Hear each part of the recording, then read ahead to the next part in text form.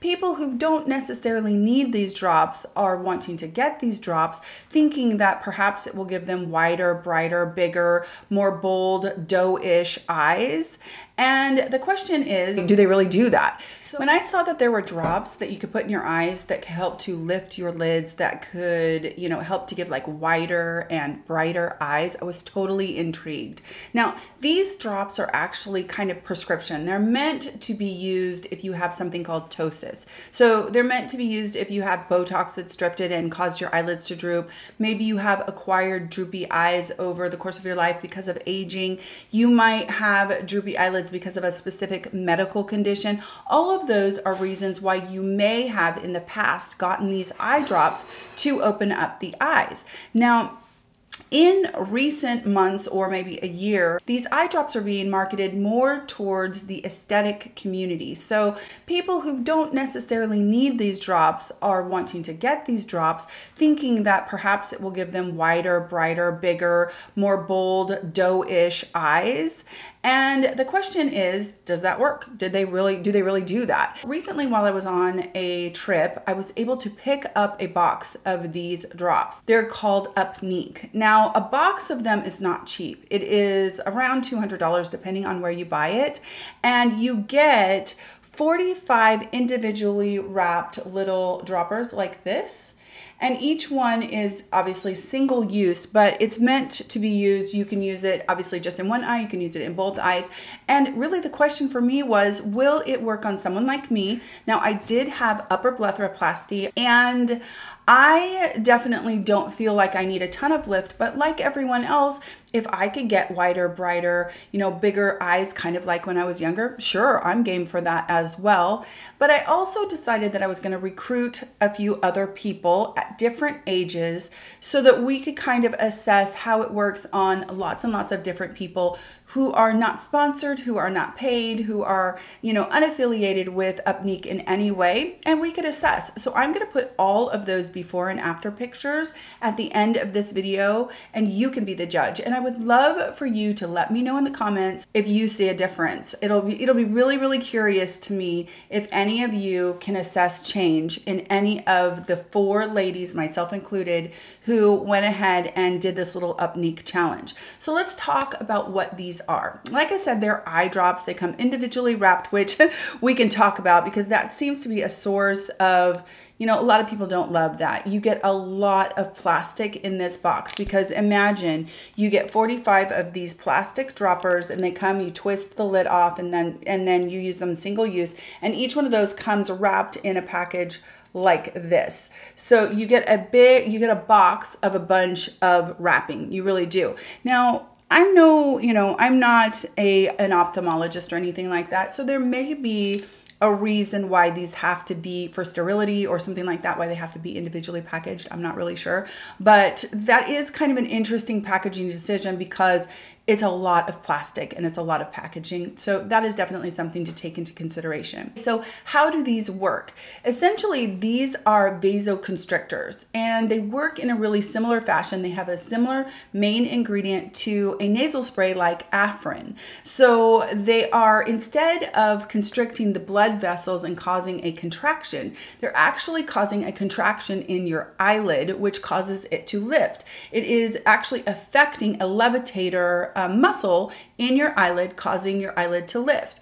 The average amount of lift that an eyelid would get in their studies and on their, before and afters on the Upneeq page, which I will link in the description box, they get about 1 millimeter. Now, I know that 1 millimeter doesn't sound like very much, but if you actually had ptosis, if you actually had a droopy eyelid, especially if you had one and the other wasn't, I think 1 millimeter can make a really, really huge difference for you if it helped you with your vision or really if it just helped you with your self-esteem, because the thing about having drooping eyelids, it can make you look a way that you don't actually feel. It can make you look tired, it can make you look sad, it can make you look older, and inside you may not feel any of those things. And so it's another one of those visual markers, and we all notice eyes really very, very quickly into an encounter, you notice someone's eyes and they can immediately give kind of a feeling of an emotion that doesn't actually exist if you have these drooping eyelids. So I completely can see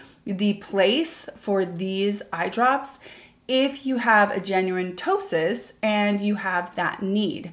Now, the makers of Upneeq say that each drop, you just have to do one in each eye daily, can last up to 6 hours. So it can do that lifting and brightening of the whites of your eyes for about 6 hours. And I will definitely let you know my results when we get to the end and we discuss the before and afters. There are some side effects that have been reported. They were reported in like 1%, maybe 1.5% of the people that they studied or tested these on. And there were things like headache, blurred vision, eye pain, things like that. But again, it seemed to be a very, very small percentage.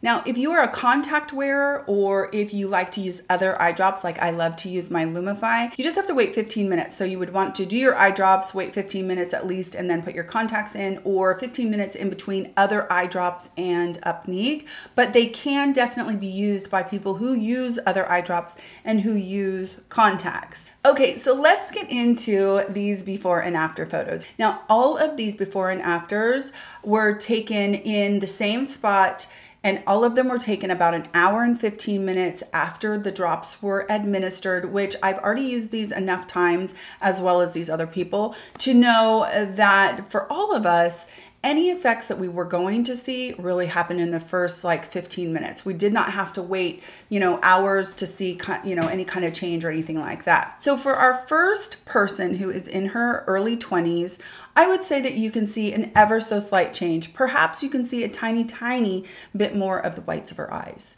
So I want you to take a long look at these before and afters, and remember that the before is above and the after is below, and decide for yourself. I'm really curious after you see all 4 of these before and afters what you will think, and I'm hoping you will let us know I really, really do hope that you will let us know down below if you see any change. Now, the next person who is in her 30s, she actually has a tiny bit of a ptosis, an acquired ptosis in one of her eyes, and we did the drops, and I think that we also did notice just a little bit more of the whites of her eyes. We could see them a little bit more, and then we feel like we can see a little bit less of her mobile lid, and I think that's because her eyelid did pop up just a tiny bit. Again, in my opinion, it's extremely subtle.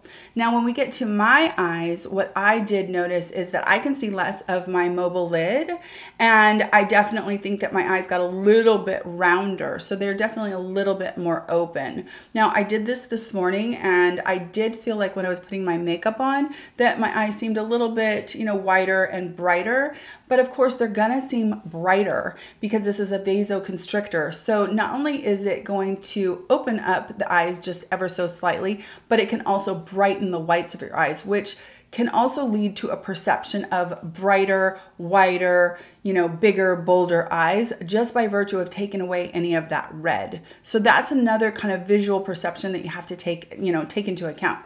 Now, the final person that we can look at is in her mid-50s, and she was actually the initial reason why I even picked these up, because she was so excited at the prospect of being able to open up her eyes. And I think that she's a primary example of somebody who has definitely thought about getting upper blepharoplasty, but when heard about these drops was like, hey, that's, $200 seems like a drop in the bucket compared to going and getting surgery.